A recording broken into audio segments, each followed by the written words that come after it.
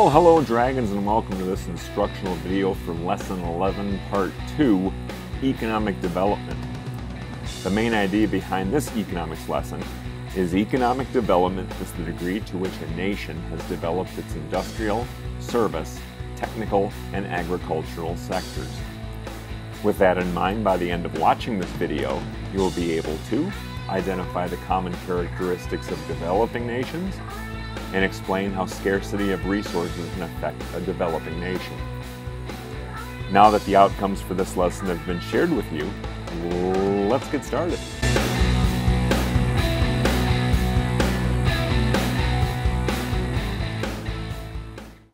In the world today, there are nearly 200 nations, all at different stages of economic development. Economic development is a broad term that includes the size and sophistication of a nation's industrial, service, technical, and agricultural sectors. The industrialized nations of the world, which economists generally classify as developed nations, have a high level of industrial and technical expertise, as well as a variety of economic institutions, such as banking systems, stock markets, and trade networks. The World Bank, an international economic organization, has classified some 25 nations as being high income or highly developed. The United States, Canada, Japan, most nations in Europe, and several other nations in Asia and the Middle East are among the developed nations. The combined populations of the developed nations make up about 14% of the world's population. Economists classify the remaining nations of the world as developing nations. The majority of the world's population lives in these developing nations. Developing nations are characterized by low per capita gross domestic product, or GDP, limited resources or inefficient use of resources, rapid population growth rate, and dependency on agriculture as the main form of production.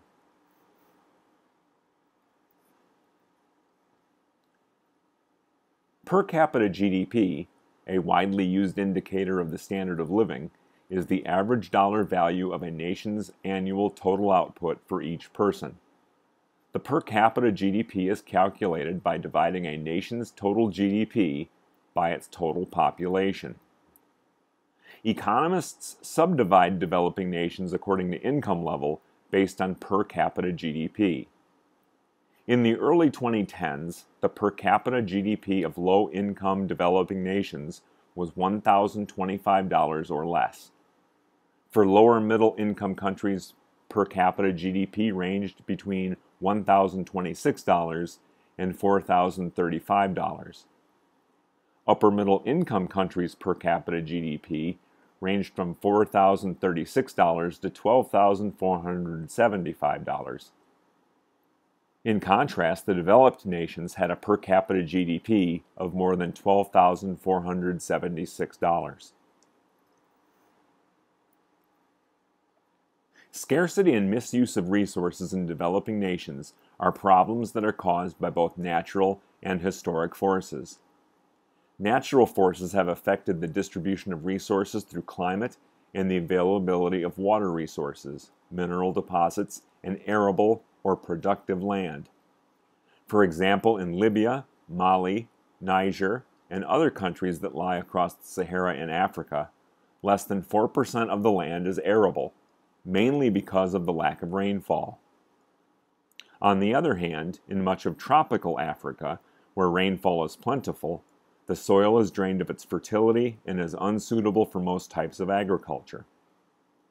Historical forces that have negatively affected the distribution or use of resources include people's decisions and actions. For example, many developing nations were once European colonies. From the 1500s to the mid-1900s, the European powers used colonies to supply agricultural products and raw materials for Europe's industries. In turn, the European powers made only limited investments in colonial economies, transportation networks, and education systems. Colonialism often slowed economic development in much of Asia, Africa, and Latin America.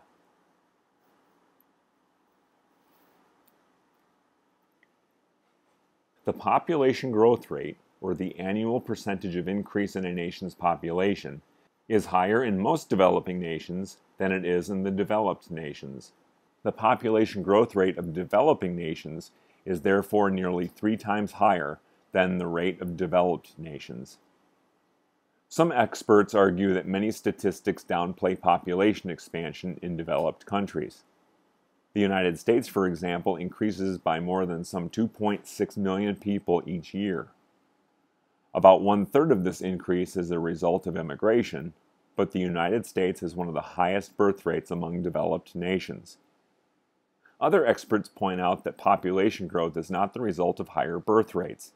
In fact, world birth rates declined from 5.3 children per mother in 1950 to 2.2 children per mother in 2021. Instead, advances in healthcare, hygiene, and sanitation have enabled people to live longer, so that although fewer people are being born to each mother, more are living to adulthood and consuming more goods and services.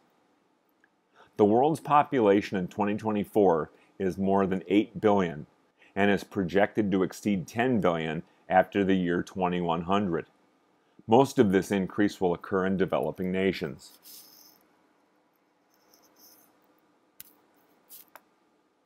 Many people in developing nations still must produce their own food in order to survive.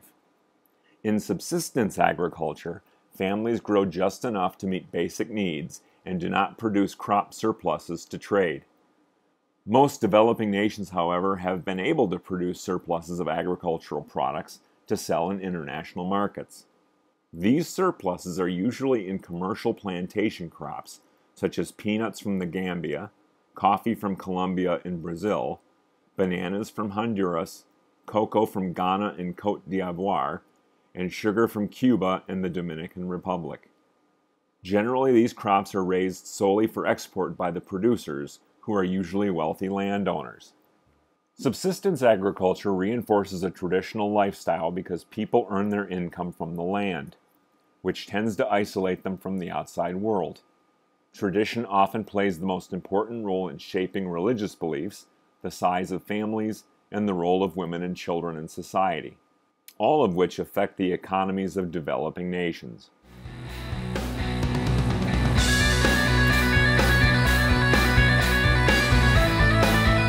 So that's the way it is with Lesson 11, Part 2, Economic Development.